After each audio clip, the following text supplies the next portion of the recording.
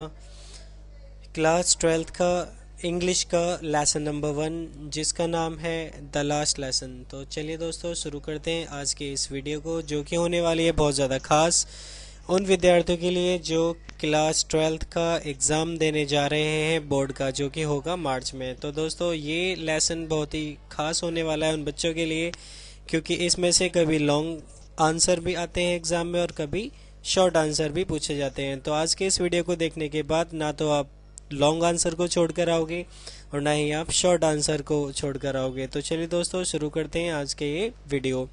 Chapter का नाम है the last lesson. The last lesson. तो इस चैप्टर की शुरुआत होती है कुछ इस तरह से। The narrator started for school very let that morning. इसका जो लेखक है स्कूल जाने के लिए थोड़ा सा लेट हो जाता है। ही फियर्ड दैट, उसे डर है कि हिज टीचर मिस्टर एम हैमल, इसका पूरा नाम एम हैमल है, mister M हैमल would ask some questions to students on participles. तो उसे ये डर था कि उसके जो टीचर है मिस्टर हैमल वो उससे क्वेश्चंस पूछेंगे किस टॉपिक पर, पार्टिसिपल्स पर।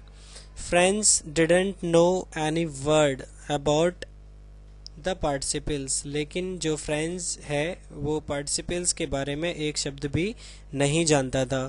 Friends had fear that, friends को ये भी डर था कि मिस्टर हैमल जो कि उसके टीचर हैं एम हैमल, इनका नाम एम हैमल है, मैं आपको पहले ही बता चुका था इसमें। M हैमल will scold him, M हैमल क्या करेंगे, उसको डांटेंगे for not answering the questions, उसके क्वेश्चन का आंसर ना देने पर, जो कि पूछे जाएंगे किस पर, पार्टिसिपल्स पर। सो ही decided to spend the whole day, तो उसने क्या करा, पूरा डे बाहर बिताने का निश्चय किया। सो ही decided to spend the whole day out of the school. The weather was very warm, उस दिन क्या था, दिन जो है बहुत ही गर्म था, एंड ब्राइट और चमकीला था, धूप निकली हुई थी। आफ्टर सम टाइम, कुछ समय बाद, ही थॉट डीपली, उसने बड़े ही गहराई से सोचा, and decided to go to the school, और उसने फिर निश्चय किया कि मुझे स्कूल जाना चाहिए। तो दोस्तों अब देखना इसमें क्या घटना हुई, उसने क्यों स्कूल जाने का निश्चय कर लिया, जबकि वो स्कूल से पहले ही उसने अपना पूरा डे बाहर बिताने का निश्चय कर लिया था। तो अब उसके साथ ऐसी क्या घटना हुई कि उसने स्कूल वापस जाने का निश्चय किया। तो उसने ऐसा क्या पढ़ लिया उस बुलेटिन बोर्ड पर, तो चलिए देखते हैं।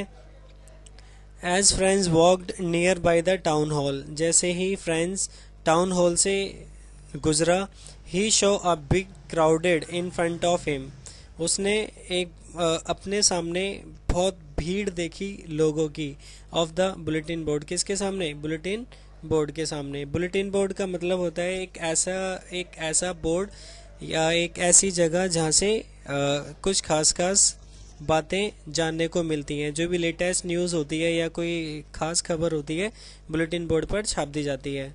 The people got the news of the last battle और वार, बैटल और वार इन दोनों का मतलब एक ही होता है, इसका मतलब होता है युद्ध, and there information about the bulletin board, तो उन्हें बुलेटिन बोर्ड से किसके बारे में खबरें मिला करती थी, कोई भी युद्ध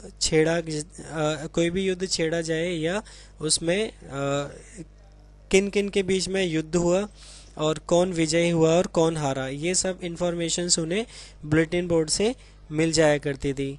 यूजुअली का मतलब होता है आम तौर से, तो usually when the school begin, आमतौर से जैसे ही स्कूल शुरू होता था, there was a lots of hustle and Bansal, hustle and बसल इसका मतलब होता है चहल पहल।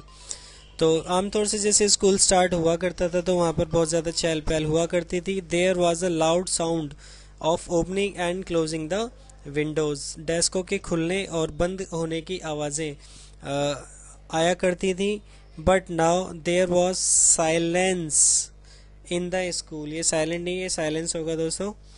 There was silence in the classroom, अब उस क्लासरूम में क्या था, साइलेंस। लेकिन आमतौर से जब स्कूल स्टार्ट हुआ करता था तो डेस्कों के रखने की आवाज़ें, खटखट पटपट इस तरीके की आवाज़ें, दरवाजे खुलने की आवाज़ें और भी कई प्रकार की आवाज़ें आया करती थी, जैसे बच्चों के शोर शराबे की आवाज़ें, प्रेयर की आवाज़ें। लेकिन उस दिन क्या था, उस दिन ऐसा कुछ भी नहीं था। तो ये है इस पूरे चैप्टर का टर्निंग पॉइंट। तो ऐसी क्या बात हुई कि वहाँ पे पूरे में साइलेंस था। तो चलिए दोस्तों जानते हैं अब इस बात को भी।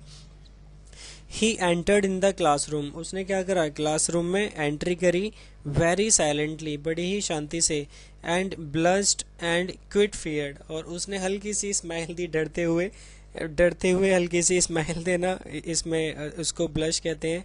एंड द क्विट फियर्ड का मतलब होता है उसके मन में थोड़ा सा डर था। बट नथिंग हैपेंड, लेकिन कुछ भी नहीं हुआ। मिस्टर हैमल डिडंट स्कॉल्ड हिम, उसके जो टीचर थे एम हैमल, उन्होंने उसको नहीं डांटा और पनिश्ड हिम, और ना ही उन्होंने उसे पनिशमेंट दी। मिस्टर हैमल टॉक्ड वेरी जेंटली, जो उसके टीचर थे एम हैमल, उन्होंने बड़ी ही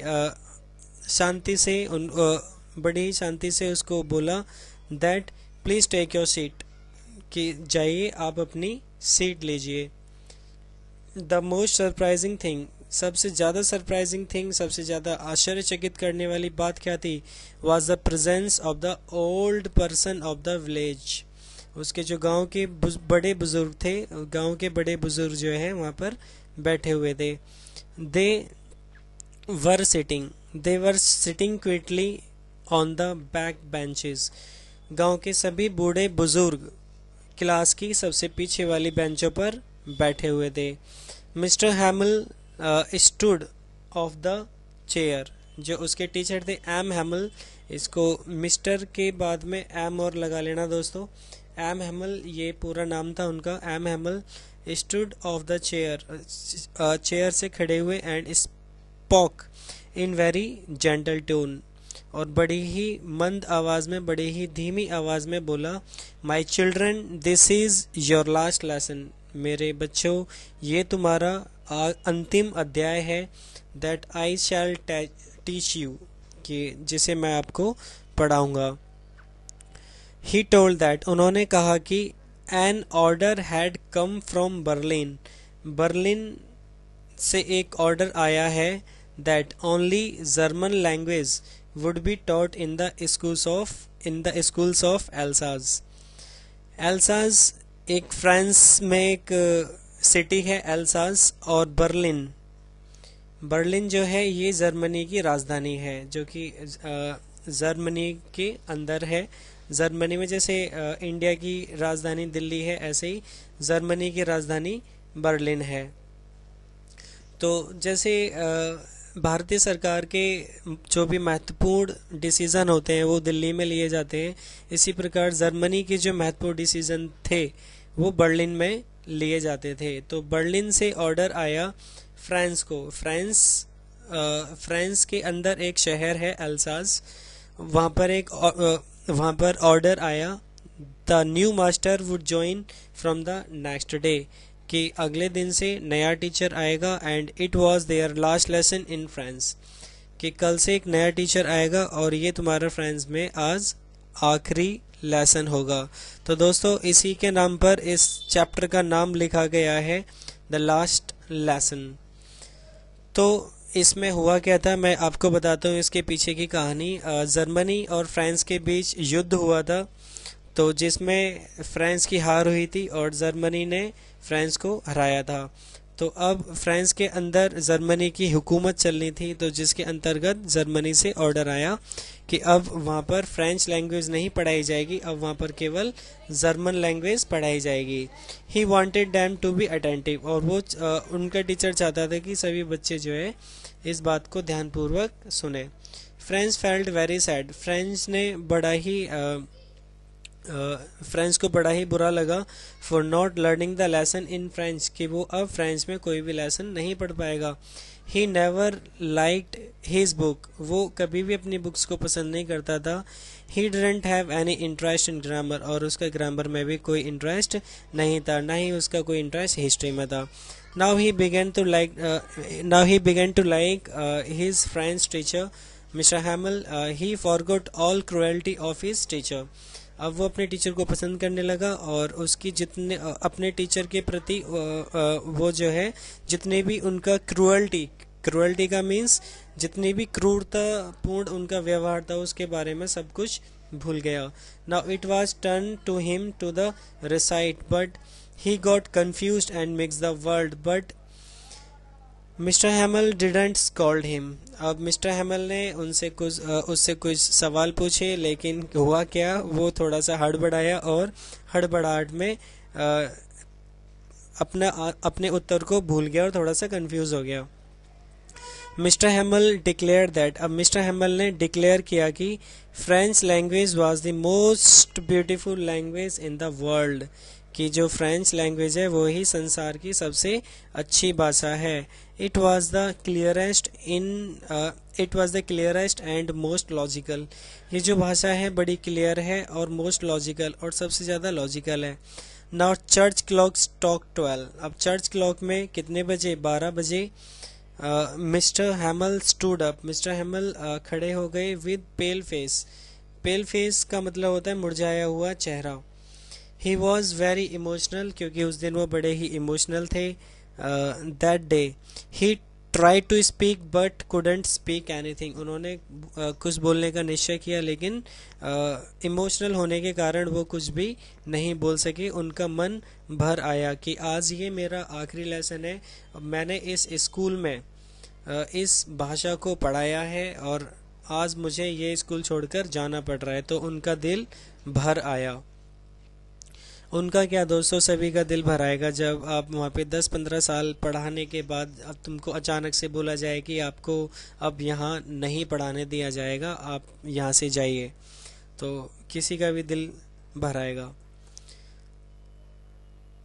ही turn back to the black board, अब वो ब्लैक बोर्ड पर लिखने के लिए मुड़े. ही टुक अ पीस ऑफ चॉक, उन्होंने चॉक का एक टुकड़ा लिया. And right as large as he could, और जितना बड़ा वो लिख सकते थे उन्होंने उतना बड़ा लिख दिया. क्या लिखा, लॉन्ग लिव फ्रांस, कि फ्रांस तुम जियो हजारों साल. फ्रांस उनकी एक मातृभाषा थी जिसको वो चाहते हैं कि वो लंबे समय तक जिए, क्योंकि उनके अनुसार फ्रांस एक बहुत ही महान भाषा थी.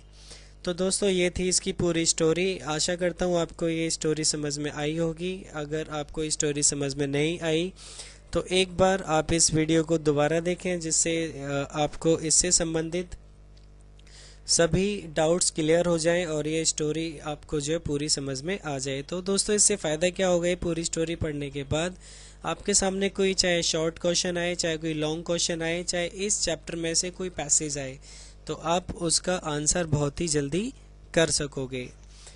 तो दोस्तों ये था आपका lesson number 1, the last lesson. इसी प्रकार मैं आपके और भी लेसन्स लेकर आऊँगा विद क्वेश्चन एंड आंसर्स.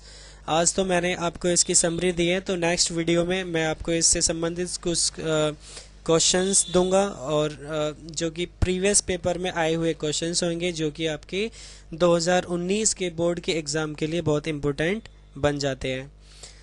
तो दोस्तों आज की इस वीडियो में मैं करता हूँ इतना ही, और वेट कीजिए मेरे नेक्स्ट वीडियो का. नेक्स्ट वीडियो में मैं आपको इससे संबंधित और भी महत्वपूर्ण बातें बताऊंगा, जिसके अंतर्गत मैं आपको कुछ क्वेश्चंस दूंगा और जो आपके अगले लेसन्स हैं, नेक्स्ट लेसन्स की भी मैं आपको समरी दूंगा, और समरी के बाद मैं आपके क्वेश्चन आंसर्स भी दूंगा जो आपके बोर्ड के एग्ज़ाम्स के लिए बहुत इंपॉर्टेंट होंगे.